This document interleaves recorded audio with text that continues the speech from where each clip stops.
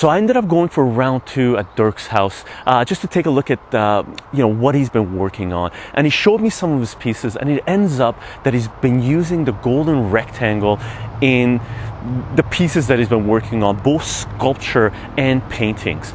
And he showed me some of his paintings, some of the structures, and how he's been layering the golden rectangle, how he's been rotating the golden rectangle, how he's been translating the golden rectangle and layering the stuff and putting paintings on, and getting the eye to focus in certain areas on the painting depending on the ratios created by the golden rectangle. Okay, now what we're going to do right now is bring Dirk out, and he's going to walk us through how he ends up creating the golden rectangle. And we ended up finding a nice tennis court that's no one's playing on, and it's going to work out perfectly for what we want to do. So what we're going to do right now is get Dirk to show us how he draws the golden rectangle. And when we start talking about his artwork, this is the image that you should keep in mind. This is the ratios, this is the proportions that you should keep in mind, because this is what's embedded in his work that we will take a look at, okay?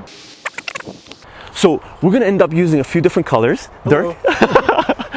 So we're gonna create the golden rectangle on the doubles, on the doubles court side of the tennis courts, I guess. Is that what it is? Yep. What's this called? Yeah, the doubles? That's the doubles side. The doubles side, okay? 56. So that's 56 inches? Yeah, 50 inches. Okay. Okay, I'm going to do the same thing over here. So one another 56 here? Yep. Okay, I connect them. Are we filling it in? Yep. Cool. So what we got right now is, that's a perfect square. So each side is 56 inches, okay? So now I have to do half of this, 56 divided by 2. So what we're going to do is divide that each side by 2, and 56 divided by 2 is going to give us 28. So 28 inches. Are we going to connect them? No. No. No. So this is like the point right here, right there, to the corner. So we're going to go from this corner, from the middle, 26 inches out to this corner over here. And what that means is this ends up being a triangle, which is 26 inches this way and 28 inches this way and 56 inches that way. Okay, so basically this is, if you want to think of it as units, this is 1 unit and that's 2 units. This is half that, or this guy is double that. So we're going to do the diagonal with yellow? Well, that's just, to get, where the golden rectangle like ends. Oh, okay, so we're going to measure this distance. What's that distance? That's all we want, right? This distance is from the middle to there. Middle to there is 60 and a half. Okay, 60 or 60 and a half. Okay, from 60 and a half. Okay, so we go from, this point is 60 and a half. Oh, hold on, come back a little bit. Okay.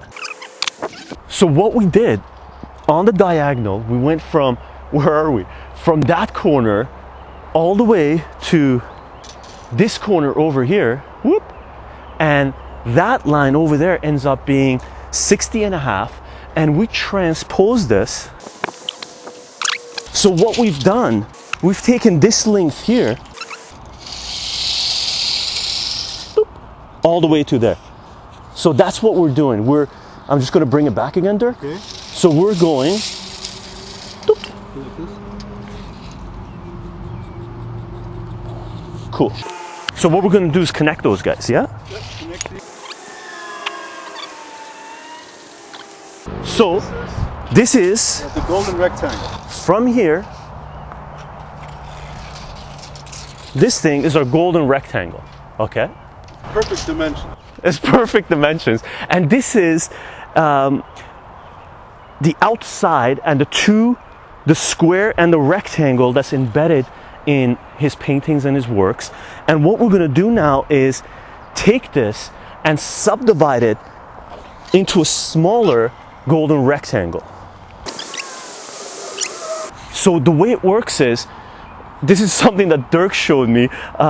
he takes from that corner to this corner, and if you connect up this diagonal, so where this connects, the diagonal, right here is, if you bring a parallel line this way, right here, as soon as you draw that line, this rectangle becomes proportional to the bigger rectangle. The smaller version of it. It's a smaller version of it, okay? And all of a sudden, we've got a golden rectangle here embedded within another golden rectangle. So the diagonal from one end to the other end decides where you draw your line perpendicular here, okay? That's good? Yep. Okay, so all we have to do now is measure that distance from there to there to here, exactly. Those guys, and we got a parallel line, yeah? Perfect. 32.5. 32.5. So should we do this in blue? Yeah. Okay. Okay, we take this diagonal right here. So that's the golden mean. You know where these two things hit. This point right here, that's the magic point. The golden mean right here. Should we do another diagonal? Yeah, let's do another diagonal. So what we end up doing is, now that we have this golden rectangle, we take a point from here, from the corners, and draw another diagonal coming across. So as soon as we draw another diagonal coming this way, this point here, you're calling this one the golden... That's the golden mean. This is the golden mean. So that's where the focal point of a lot of the paintings, a lot of the work that Dirk is doing is going, and that's where the balance is for some of the stuff that he's making, the structures that he's making. And again, right now, we can create another golden triangle right here, because that point is the same, is proportional to this point. So if you draw a line here, parallel, let's do it with pink. Yeah, okay. Yeah. So right now, we have another square, and here we have another golden rectangle. Okay, so what we've done right now is have 3 golden rectangles within each other, and you can continue this. And for example, right now if we do we can do this thing again. So we would go from where to where? From here. I would go from there to here. From here to here, and we would divide it up here. Exactly. And you would have another one here. That's right. Ah, that's cool. Let's do that. Let's do it here. Let's just put it here so that I can easily... So right now, we've got 4 golden rectangles spiraling in on itself, and you can continue this indefinitely for infinity, really. And it just continues on, and what will happen, will it come to the focal point here? Yes. It'll spiral, Down. Exactly. all the way down to here. All the way down to there. Okay, so I can, draw the spiral. The spiral would be from 53.5, like that. If you take that, like this. Okay. See, that would be 1, okay? Yeah. So if you want to copy that. So we're just going to make a little doohickey, chalk on the end with a rope, and so we can make the spirals, right? Okay. So I'm going to go right here. You just draw the line. From here. Yep. All the way to that corner. So I'm going to keep the stretch on it. 1. Hold on a second, let me do a little erase on this deal. Good enough? Good. Let's do the next one. Next one is, the focal point is there, the center. Okay.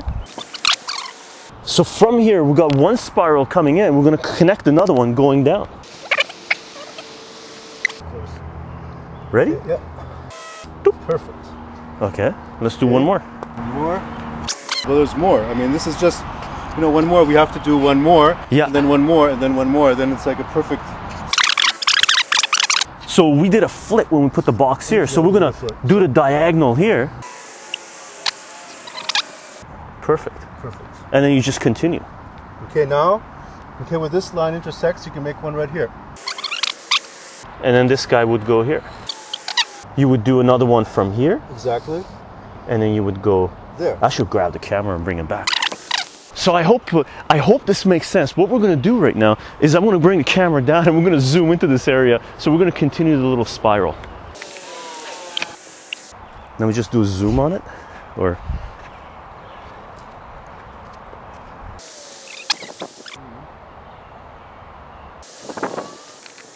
So what we did was we flipped our golden rectangle based on the other ones, right?